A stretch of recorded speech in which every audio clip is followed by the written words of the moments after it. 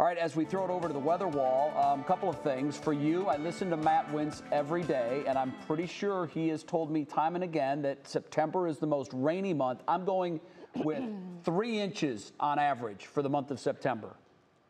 You're not far off. That's 4. It's closer to 4 than it is to 3. So that's a technicality that, you know, Betsy loves to use that phrase. But you know what? You're basically there. We have, you know, entered a deficit essentially. But Jay, I think you have to give me a weather word. I do. It's omnipresent, and this is to honor the Browns defense. Okay. They were everywhere all at once. They were omnipresent yesterday. Wow. So something that hasn't been omnipresent in the forecast for the month of September has been rainfall. I'm just going to get it out of there real quick. Look at that. Very nice. Wow. You know what? We could fit this into the forecast in several ways. I think, right? Was that correct? No, okay. Perfect. We have less than half of an inch of wet weather accumulated at Cleveland for the month so far. We've only got about, 5 days left? Last year, for the month of September, we had over 3.5 inches. So there's perspective for you.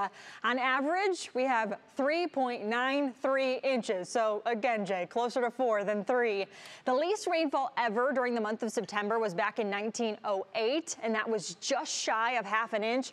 We're even lower than that record. So if, you know, all of our rain chances stopped today, this would be the driest September on record. But I do have some rain chances to talk to you about. It's going to look a lot like today was tomorrow and even by Wednesday. I think as we head through the second half of your Wednesday, our rain chances start to ramp up. They're going to spike by Thursday, and then we get our downfall again as we approach the weekend, which is fantastic for everyone out there.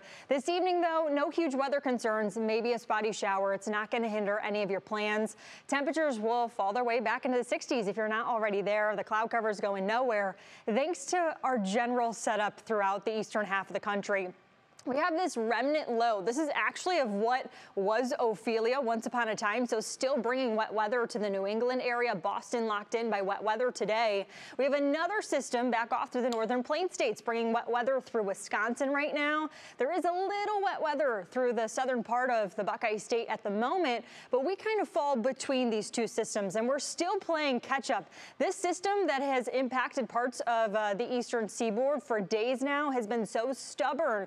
We have to get that to move out for the other one to kind of dig itself into the Ohio River Valley.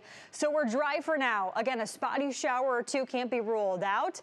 Most of that wet weather has been found over the lake and again, far away from us, closer to Kentucky, Tennessee, you name it. But going forward in your big picture forecast, those rain chances are going to come from that big area low that is closer to Minnesota and Wisconsin. It digs its way through Illinois and Indiana, bringing our rain chances on the increase as we approach the second half of your Wednesday into the day on Thursday. I think our rain chances are more scattered in nature by Thursday, which could still allow us to, you know, pick up on that deficit that we've kind of dug ourselves into through the month of September. When it comes to wet weather, I think even if we get rainfall out of this, we could still have one of the 5 driest Septembers on record.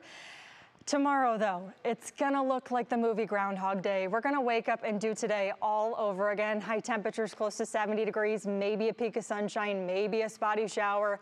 And if you're sick of it already, well, you'll be sick of it tomorrow. Same thing on Wednesday. Again, by Thursday, we start to see more sunshine by the end of your Friday, which, you know, start making your plans now. They don't look too shabby as we enter in the weekend in your Union Home Mortgage Extended forecast.